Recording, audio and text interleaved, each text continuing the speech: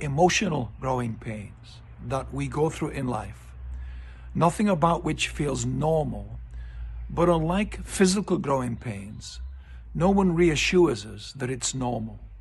The sense of guilt that we feel because we set a boundary with someone, and the pain that creates in our emotions and our relational situations.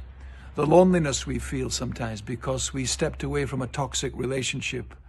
The anxiety we feel because we stop trying to reach for perfection in our lives and got a reality check sometimes.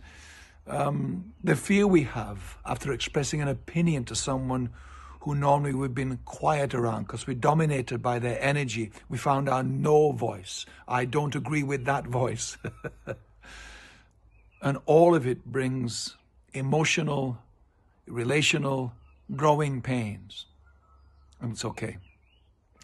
I've gone through a lot of this in the last sort of decade plus, and couldn't find anyone to say to me, it's okay, because if anything, people tried to fix me like there was something wrong.